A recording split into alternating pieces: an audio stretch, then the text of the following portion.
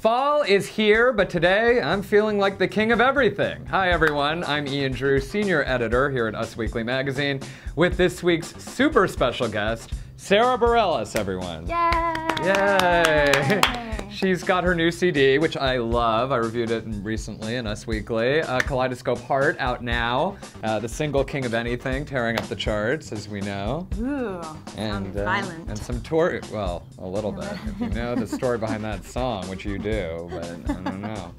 Only you can say that, though. Anyway, she's here. We're very lucky to have her on this very special album release week. But right now, we are going to bring you the top 5 sizzling stories from our new issue right here on usmagazine.com. First up, Bristol Palin is nervous about Dancing with the Stars. Well, I mean, we were all surprised when Bristol Palin was announced as one of the new contestants on Dancing with the Stars, and no one was more surprised and terrified than Bristol herself. A source says she was nervous and terrified, and she's still very scared. And her dancing partner, Mark Bayless, is also skeptical. Apparently he wanted someone with more dancing skills. But now, you know, Bristol is plowing ahead. Mark is actually excited because she has a lot of determination. And Bristol told us that she is, you know, looking forward to the tanning, to the glitter, and her costumes won't be that revealing. She's gonna, you know, have a little Republican edge on it. So, you know. I can imagine nothing worse than being nervous about, you know, learning how to dance and then having your teacher be nervous for you, or like being like, I don't know if you can do it. Yeah, it's double nerves. Right. But maybe that'll work. Maybe that'll push her over the edge. I don't know. I don't know either. Yeah. Go Bristol. And next, John Mayer, no girls for now. Yes, remember John Mayer? You know, he's dated a lot of people. Whole lot of people. But anyway, he's apparently been brought down a peg, a source says, after his last album didn't do so well. I mean, it did pretty well, but and then his Playboy interview where he was a bit embarrassed by some of his own comments. A source says that he's actually just staying up all night, playing on his iPad. Girls will call, and in the old days he used to run to them and, you know, have a little hookup here and there. Now he's not doing that anymore. He's not even calling back a lot of the time. He's just, you know, laying low, not really trying to do all that anymore.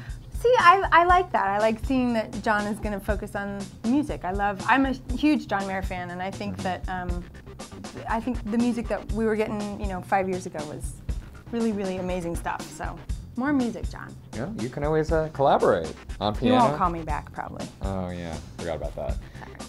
Next, Demi Moore's 4-hour dance-a-thon. Yes, you know, Demi, you know, she's got experience dancing, and she's still doing it. Yeah, striptease, that's right. Well, she was at a gay club in Chicago last week where she apparently danced for 4 hours straight to all the house music.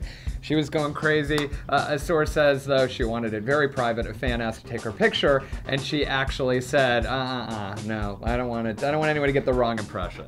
See, I think that's great, because that's why she looks so rockin', is because she's dancing all the time. But, you know, you might not want that in Us Weekly.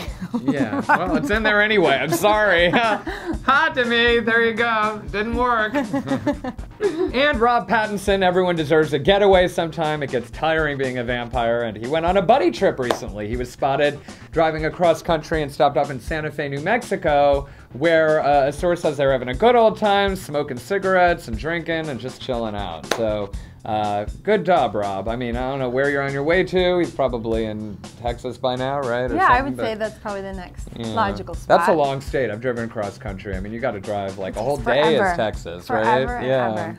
But good barbecue.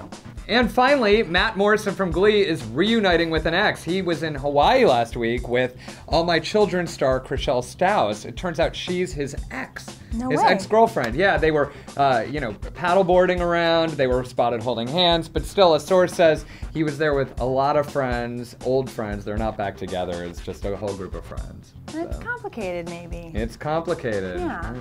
He's very sweet. We did an event together, and I wish him the best.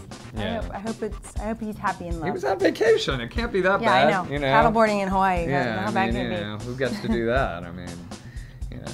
Vampires. Exactly.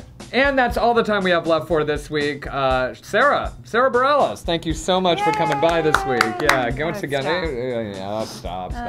Anyway, I'm Ian Drew, senior editor from Us Weekly Magazine. You can get her album, Kaleidoscope Heart, today and forever after.